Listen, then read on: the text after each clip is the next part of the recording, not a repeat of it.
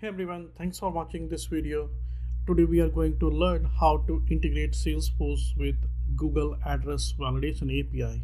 Google Address Validation API will help you to correct the address and bring additional information. For example, county, residence, is it residential address, business address, PO box, and few other USPS related information. Let me give an overview before we move forward. So if you look at this shipping address, I make numerous of error like shipping, county, street, and all. And let me remove this from here. Let's save this. And to make a call out, there is a quick actions. When I click on this button, this is doing a callback call out at the back end and bringing the additional information. So this is the original address, and if you look at here, the street address, you will see the changes as well as correction on the city, and also in the zip code, as well as bringing additional information. And if you want allow user to accept and keep original, so I'm going to click on the confirm, which is allow me to use the verified address from Google. And this is all created in Salesforce flows. I have used LWC component for a Screenflow. These are the buttons, but if you want to keep it very simple, you can have a checkbox here and click on the next button. So you can say user can select one checkbox and click on the next button, and that's all. So again, just to make it UI looks very beautiful, I have created a custom button, but you don't need this if you want to make it low code. So as soon as I click on the confirm, this will update the information. And if you look at here, this information get updated here. We have the county and residential address, business address, or PO box is updated accordingly. So now to get started, first you have to understand Google Validation API. Go to this URL. I will drop this URL in the chat in YouTube video as well as my blog post, which is number 178. And you can read more about the address validation API, like how you can make the request response, what it needs to be included in the request body, what is the response body looks like, and what is the URL looks like for a HTTPS post call out. So make sure that read this documentation. This is self-explanatory. And then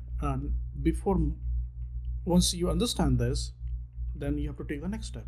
And before you take the next step, you have to create a Google project in Google Cloud Console and get the API key. So it should look like this, and you can once you click on the show key, you will grab the key from here. So this is the prerequisite. So if you want to connect Salesforce with Google Address Validation API, you have to set up all this, and you can find all this detailed information in the blog post number 178 on my website automationchampion.com. So make sure that you set up the Google Cloud Console project, grab the Google Maps API key, and then you can take the next step. Google offer 90 days free checkout. I think free checkout for $300, and then it will charge. So you can read all this documentation. For authentication purposes, Google offer OAuth. Like if I create a new credentials, you will see there is a service account, OAuth, or API key. So to keep this implementation simple, I am going to use API keys, but you can feel free to use the way that you want to authenticate. All right. And there are another prerequisite before you create the Salesforce flows. First is call out URL, which we already have. This is very important because we want to create a name credential as well as when you configure the post, HTTPS post. Then request body. So you need the request body. So Salesforce will generate external services and invocable actions and response body. So these are the prerequisites. So first, get the API key. You have the URL, which is good. Next, you have the body, request body, which is we needed to configure the HTTPS post, and then response body. Once you have all this, I think you are good to start. The requirement is very simple, as I gave you the demo here. Whenever an account is created or updated, or display a button here. This is quick access, and you can make it dynamic. So you can say, okay, whenever a shipping street is there, then only make this call out. So you can hide the button based on whatever you want. Now what we want is we want to allow them to verify the shipping address in this scenario, and bring additional information like county, is it a PO box or residential address and business address, so that we can plan the shipping accordingly. So the first thing is go and create a name credential. So now I'm using the legacy name credential, but you can create legacy name credential 2.0, which is recommended to use. So create a name credential, and if you look at here, the first part of this call out URL I have used in the name credential. So, and it is anonymous, no authentication required, but for this now. Then let's go ahead and create a couple of fields. For example, county, this is the text. Then we have to create a field called as PO box, which is going to be checkbox. Residential address as well as business addresses, these are the checkbox. All right, so this is the second step. So now once we have all this, we will go ahead and create a flow. I have two versions of the flow, one with checkbox and one with the button that I gave the demo. I will go with both and show you how you can configure one versus another. So the first thing first, you have to create a Screenflow. This is all pre-configured, but I will create a post action one more time to give you a demo, but I don't want to go through this and create one more time, but it's very straightforward.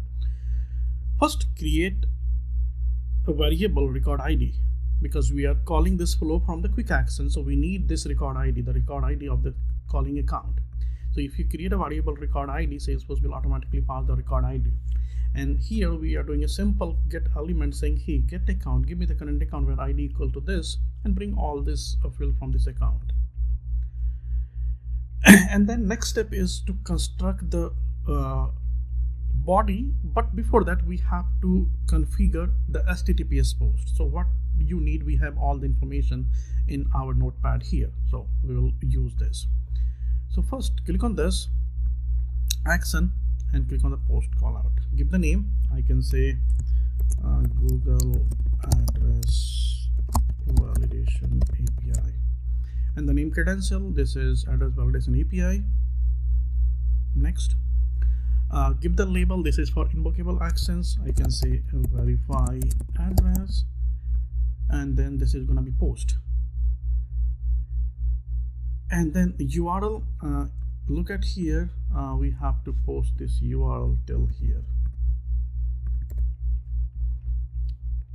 and then add key, because if you look at this URL, we have a parameter key, so you have to configure this key, and this is going to be in a string required. Now next is sample request. To click on the new and go to the notepad, and you can copy all the sample request from the request or response from the blog post 178. So copy this, paste, and say post will provide. Okay, so body is missing this, sorry. All right, so this is Salesforce generated the data structure, and then response. Again, I'm going to copy this, but this time I will not make a mistake, so I will remove this. So copy paste is going to be easy. And you can click on the save. I'm skipping this because I have already created. So once you click the create the action, click on the save and come back to this screen. The next is construct the body. So now if you look at the body here, the address line is an array, which is basically a list, a collection. So we have to populate all this before we directly call the actions here. So now the next step is we created a street shipping address, which is equivalent to the address line in the Google request body as a collection. Now go here and populate everything. So shipping address is basically my shipping street, and then address line is basically, if you look at this address line here, this is equal to my shipping address. And then locality is going to be basically shipping city, postal code is basically the zip code, shipping zip code, regional code is nothing but shipping country, and shipping state. You can feel free to, and this is basically administrative area equal to shipping state. Feel free to modify all this configuration as needed in your case, and click on the done. Now to call this action, go to the action, and we give the action name verify address. Otherwise, select the action name you give in the HTTPS post configuration. So you can bring this here, and next configure this. So address is basically nothing but the address. This is apex define address. Okay, and then key is basically I have a variable to hide my key, string variable, nothing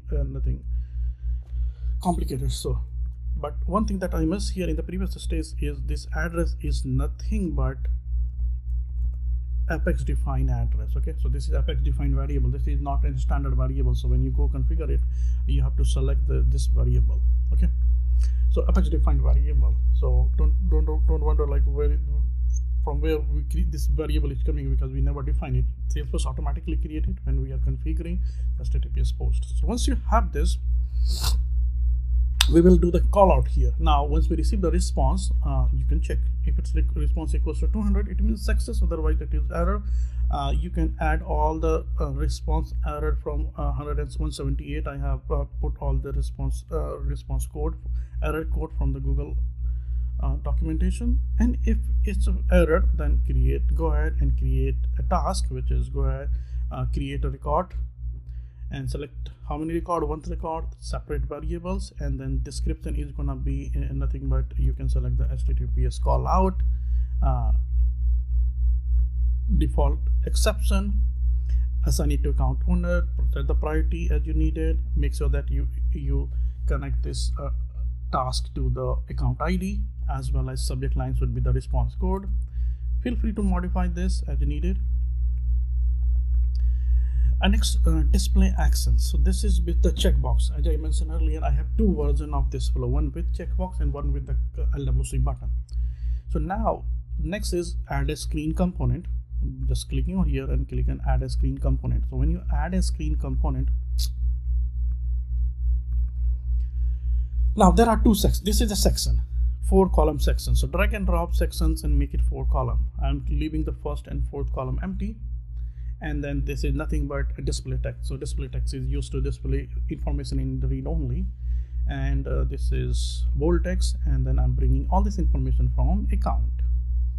And this is the recommended address, which is coming from the HTTPS response. For example, if you want, go here and Salesforce will provide you the response here. So go and select the result and you say, okay, I need formatted address, which is this address. Likewise, I configure the county from the USPS data from the response, PO box, and business address. In you see here residential address is hard-coded false because I forgot to configure in my first time when I configured in the request body, response body, to include a residential address. So that's why Salesforce does not generate an outcome for this one. So but if you use the JSON response that I gave you, you will able to use the residential address. Now in here, if you look at this, I have another section which has two checkboxes, one for keep original and confirm. Basically, if you want to confirm, well, let's confirm this and keep it original. And next is very simple. I am checking here whether users want to confirm. If yes, if confirm is check, then take the next step. Otherwise, we don't have to take any further action on this one. So if it's true, then I'll add an update statement saying, okay, hey, I want to update this account where ID equals to the record ID, and I want to update all this like shipping address, postal, shipping postal code, shipping street, business address, county, PO box, and residential address. As I mentioned earlier, it is hard-coded because when I configure the first time, my response body not included the residential address, so that's why Salesforce does not have any outcome for this one. But if you use the my response that I mentioned in 178 blog post, you have this one. And now go to the HTTPS call out and use this postal locality. I provided the mapping, so you can go here, HTTPS call out, response, result, address, postal address, and locality. So likewise, you can use for the shipping a region code for the shipping county. You can also use for postal code and other mappings. You can find it on the blog post. Like for example, business address, it is available in the meta. The county is available coming from the result USPS data county. So this is basically here, this result and USPS data and type county here. So you will get the county. I think that's all here. So now when I run this, So before that I have to copy this URL. So now to test this, I am going to pass the ID.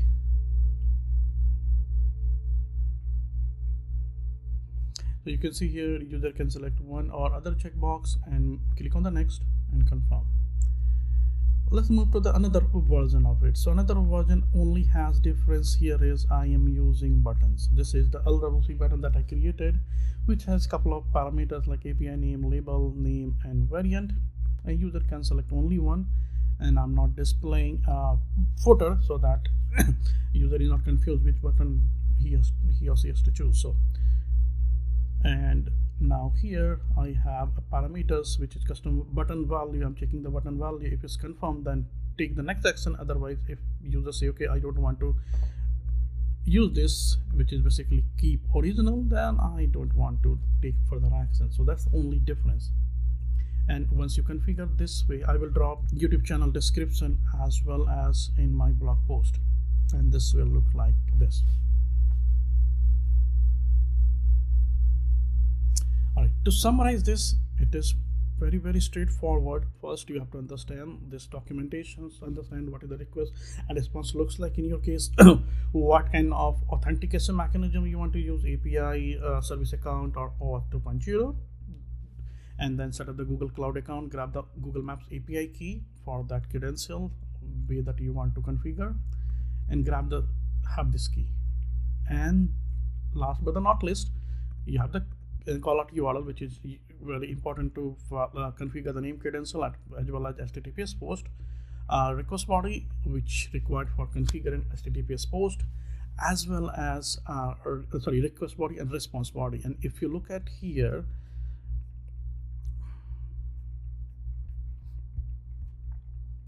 this I was talking about. So when I initially configure, I did not pass this, like my response body looks like this, and that's why Salesforce does not have any